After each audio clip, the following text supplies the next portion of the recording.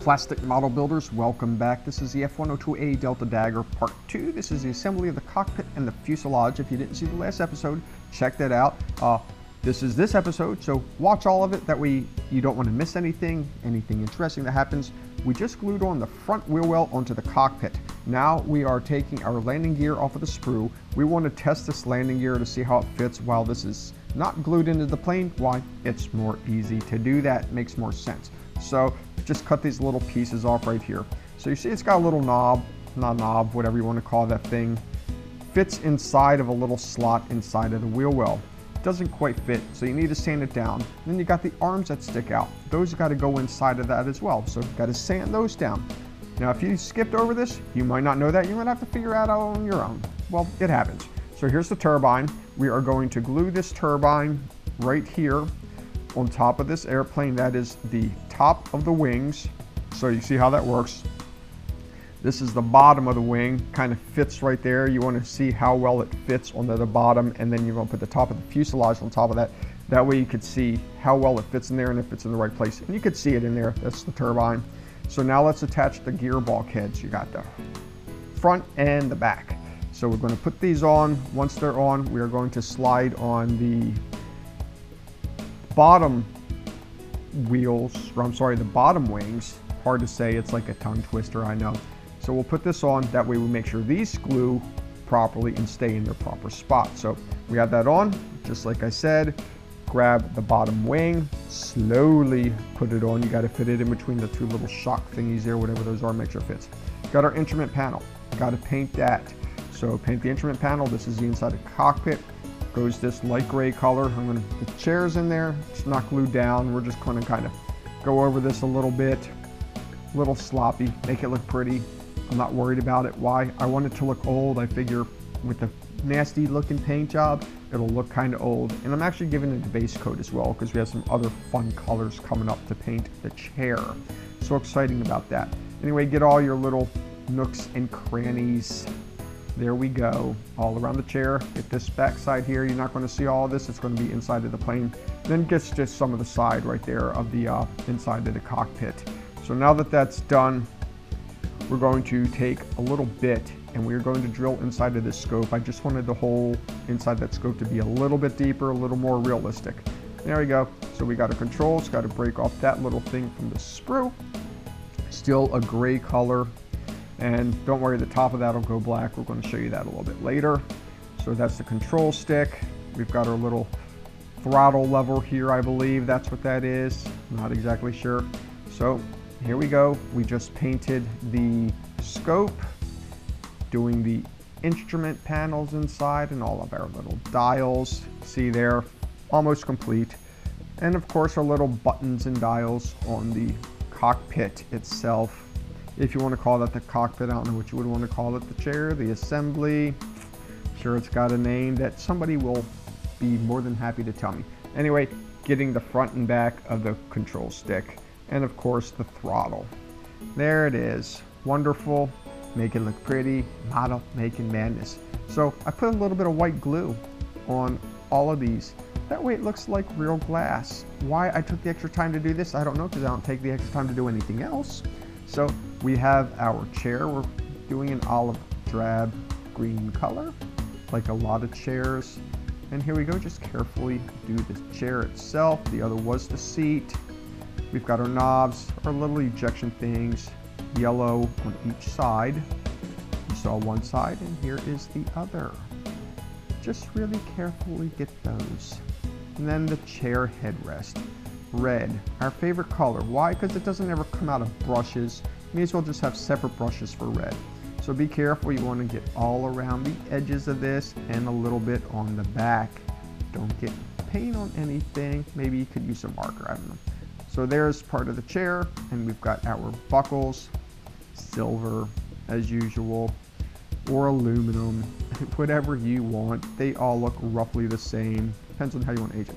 So take out the instrument panel right here. We're getting all these parts so we can glue them into the cockpit. This is our control stick. I'm going to take this out. There we go. We got the other lever. Glue the control stick into place. Got a little spot right there. Let it dry. carefully place the throttle lever on the proper side. Now we are going to put our instrument panel in with the scope. Be careful of how you do that. Don't want to get too much glue all over the place, as you know I love to do. So glue in the chair. This is a fairly simple cockpit in terms of that, and then of course the pilot you will have. So get the bottom of that and the back sides of this, and it just kind of slides right into place. Make sure it goes all the way down. And there you have it. That is complete.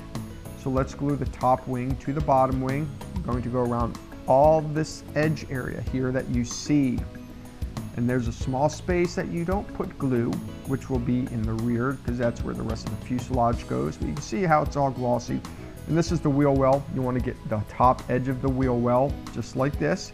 And then once we have that, we're going to slowly lower this down. There is the bottom. Lower it down. We're also going to clamp it, press it down, make it firm. I love it. There you go. And you can also put a little bit of glue on the little supports that go onto the back side of that wing, because they hit the flaps. So here we go. Hard to reach. We are going to put the cockpit into the fuselage now. Not the easiest reach in the world. As you can see, I had a little bit of trouble. Maybe some other type of glue will work. So we're getting around that back part right there, and we got around the instrument panel, a little bit on the sides. Kind of got to push it in. It's going to snap into place too. Have a little bit of trouble, and then there you go. Fits in nice and neat. And that's what it looks like. I love it. This plane is starting to finally take shape. I put a little super glue on the outside edge there. That way it bonds nicely and fills any seams. Now we're using a little bit of gap filler. We'll try some other methods on this later. The green stuff isn't really working out for me. I'm told to use some acetone, so we'll start trying that in other videos a little bit later down the road. Our fuel tanks. While that stuff dries, we can take our fuel tanks and we can assemble these. You see there's two of them. This is not going to be rocket science to how to put these together. Basically, you just put glue around the edges like this. Front, top, side, back, rear, whatever. Even get around these little deals right there, the little round areas. Just take them and press them down. And fairly simple. It is a fuel tank. There we go. And that's what this one looks like. And here is the other one. I kind of had to move this one into place as it was drying because it didn't quite line up. And this is what it looks like right here. And then there we are lining it up. Perfect, right? I know. There it is. So now that we have that, we are going to assemble the wings and the fuselage, because those pieces are all dried. Remember, we did the fuselage in the last video. Remember, go check out that video. There's a link to that at the front of this video at the start. So just go around all these little areas right here that you see me doing.